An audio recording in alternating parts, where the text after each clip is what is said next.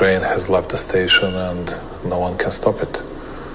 And it looks like that, and I believe that we are getting close to the last days of possible rethinking and reconsidering of everything that is happening in Ukraine. If those big powers don't do anything in a short period of time, yes, I'm pretty much certain that we'll face a real disaster. If you bet on a fact that someone is bluffing, it means that you have no better cards. But you just believe that the other side has weaker cards. And you're not sure about it because you don't know and you didn't see his or their cards. Everybody is speaking only about war. Nobody wants to reach the peace. Nobody speaks about peace. Peace is almost a forbidden word. And please notice this. Because they say we need to win in order to secure future peace. But nobody's speaking about a peace. And then, okay, you negotiate it. But you have the other side. You have to have the other side on the table as well. It's it's very strange to me that no one is actually attempting to stop the war. There is another theory which I can understand, which I don't say that I do approve, but I understand that West thinks that they can win easily against Putin. They want to exhaust him in Ukraine, and then they will enter the space, and then Russia in today's territory and shaped like it is today won't exist anymore, and Putin will be overthrown and everything else. Yeah, maybe that's possible, but do you think that is possible? Is it possible to use Ukraine to weaken Russia? Well, it weakened Russia anyway, but is it enough to destroy Russia and to overthrow Putin? I don't believe so.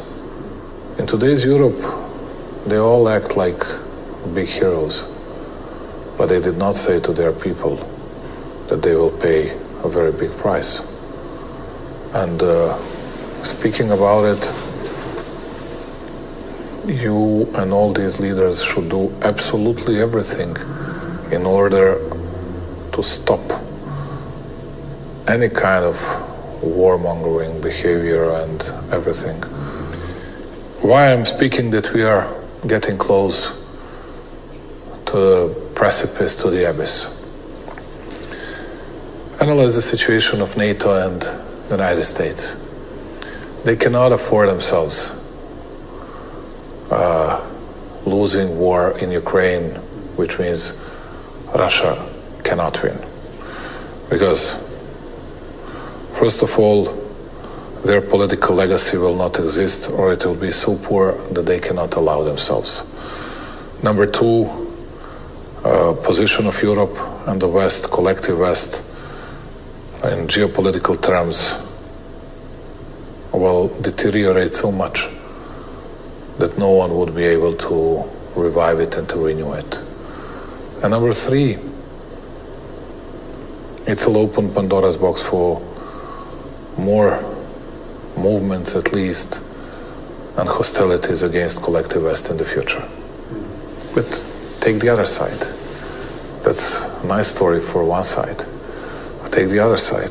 If Putin loses the war, Russia will not exist and won't be shaped like it is today.